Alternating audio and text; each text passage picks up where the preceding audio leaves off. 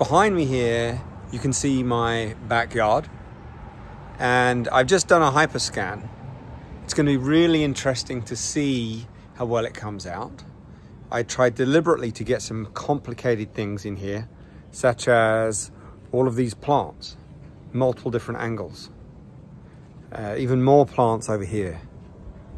I have some areas where I get inside and behind things. I have an area, of course, with no ceiling. I have an area with no walls. Right at the back here, you can see there's no walls. I have some things with some writing on it, like this gas canister behind me by the barbecue. I have things that are near distance and things that are far distance. I have details such as fluffy cushions over here. I have leaves, trees, bark, grass, dirt, rubbish, stuff that's a mess. I'm so intrigued to see how this works outside.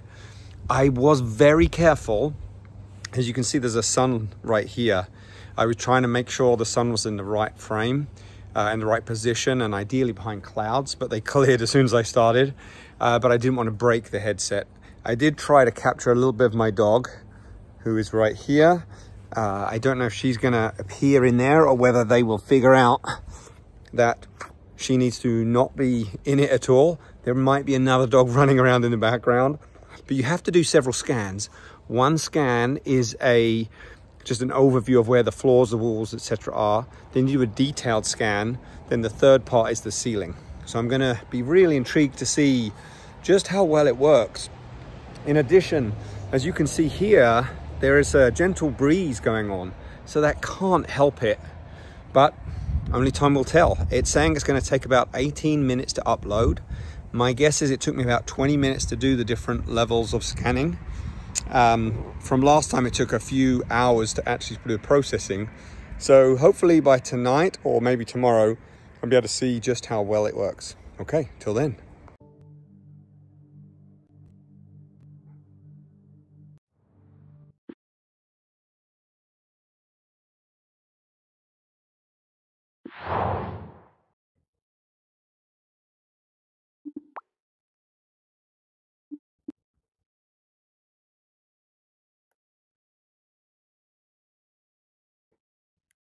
Okay, here we are in my backyard. For some reason, it starts me on the floor as if I'm a dog height. It's kind of interesting. You heard that I put lots of different tests all around it, and I wanted to really find out what works and what doesn't and why. Thanks to Yano and Chris Corin for the idea to actually come out and do this. So let's actually have a look at what we got here. If I actually beam, I jump to... It keeps asking me this. It's really strange. I'm not going to give this a 5-star. I think this deserves a 4. The reason being, it is really good. It's not as good as the detail inside. As you heard in my intro, I think possibly it's because of the complexity. Similarly, there's wind moving things around. But if we just gently take a look around here, you can see it's really good. It is still really good. Let's take a look at some details. First of all, this rug. You can see like the etch marks in there, which is fascinating how it tiles these splats. If we look at my phone, it's pretty blurry. The details here are, yeah, you can see how how the components parts fit together. The detail in the table is not there. Similarly, even on these, on the floor, Yorkstone, I think they're called, they're not great. Interestingly enough, they're better when you're a little bit away from them. So if I come here and then look back, that looks more realistic than if I actually go on top of it. So I think it's like artwork in that regard. Sometimes it's better appreciated from afar. This bamboo, ridiculously complicated, and you can see some of the components are actually really clear. If I zoom right in close, you can even put your head in there, which is just still super bizarre. If we look down here, these, oh, it won't actually let me get a little bit closer, at least. The petals on here are, it's fascinating how it puts it together. But again, from a little distance away, it's actually pretty good. Let's look at some interesting parts. I don't know if you can see this, where this red part is here. That is crystal clear for me. This, not so much. This, quite good. So it's almost as if there's a distance thing that actually does work well. If we go around the side of my house, you can see as I get closer, it gets blurrier, but it could be the scan from this distance had some wind or something. I'm not sure. That right there is a static object, and it is really crystal clear. This back part here, the alley, you can see things are pretty good.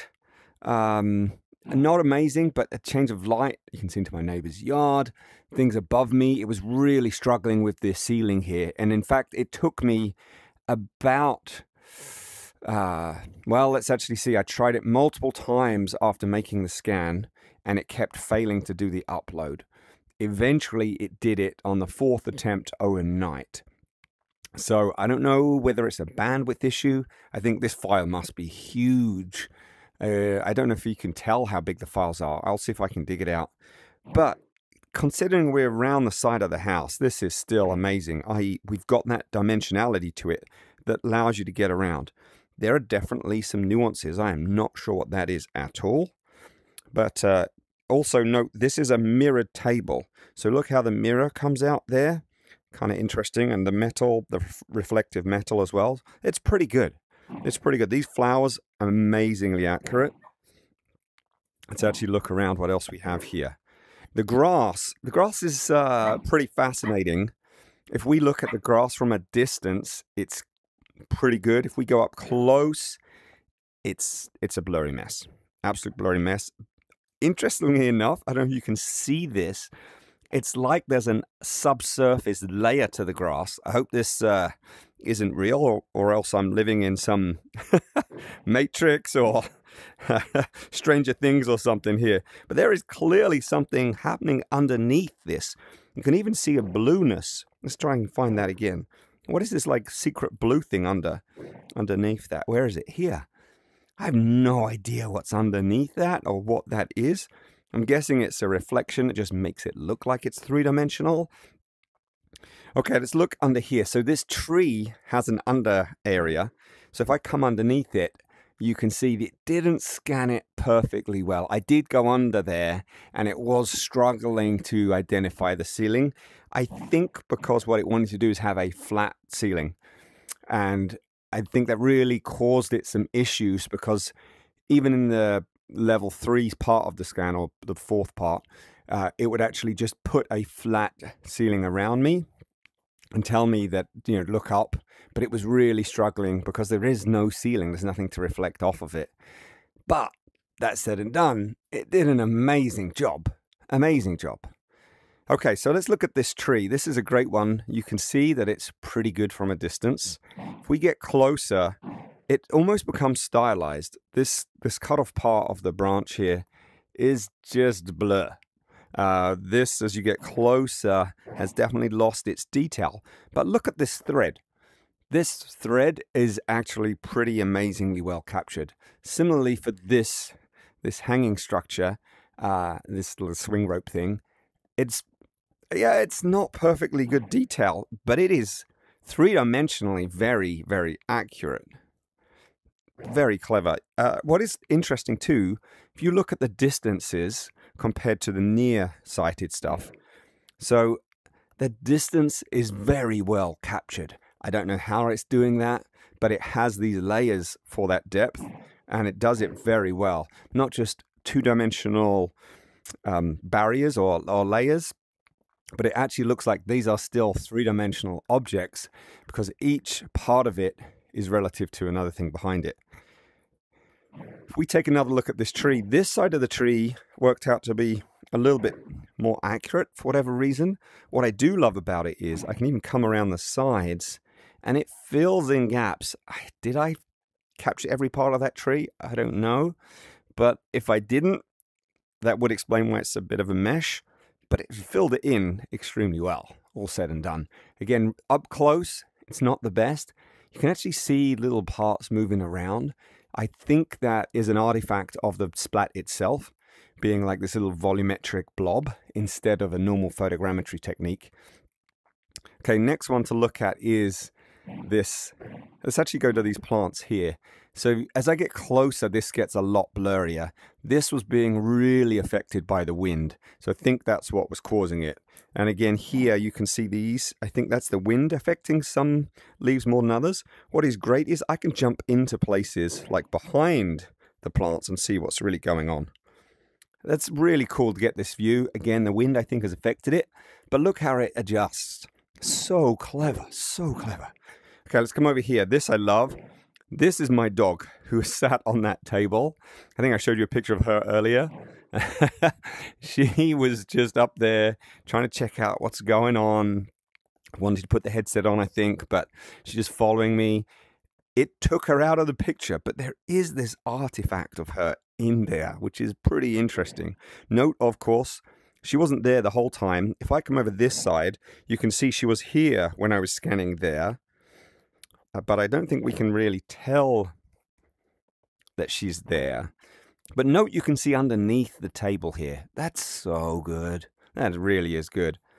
But yeah, that was my dog right there. And if I come here, you see her move to this side right there. And you can just make out her legs. It's actually a bit stronger here, interestingly enough. You can see her legs and her body, but not her head. Let's take a look at some text. Text obviously is hard. This did not do a great recapture of that. Not that I really cared too much.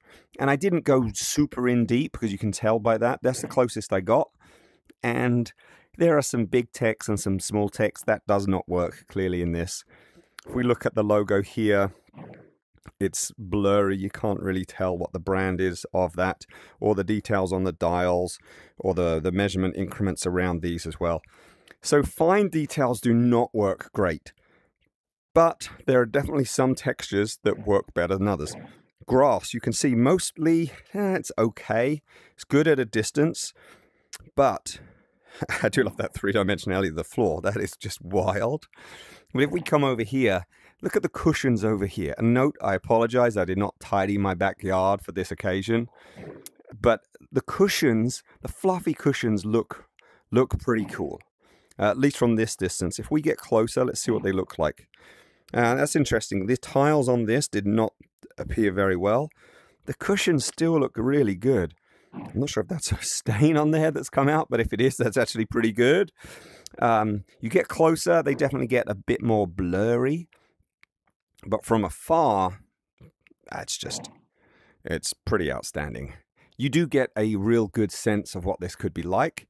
I feel like this could be great for capturing some details of crime scenes or of historic places, things that could be really interesting to see and explore from anywhere. Similarly, maybe famous people will let you come into their house and live what it's like. I remember a TV show years ago, Cribs or something, where you could actually go and see different people's house.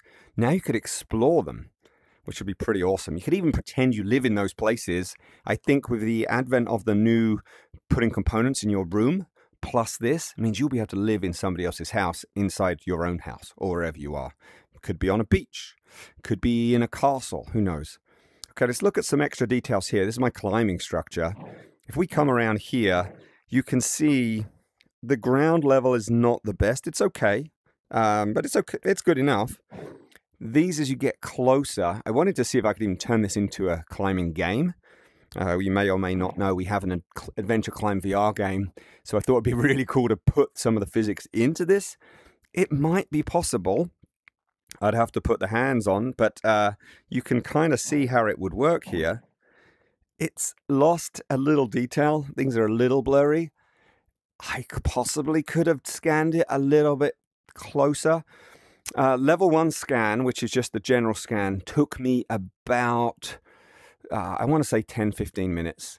Then the second level scan, which was the detail, took me another probably 20 minutes or so.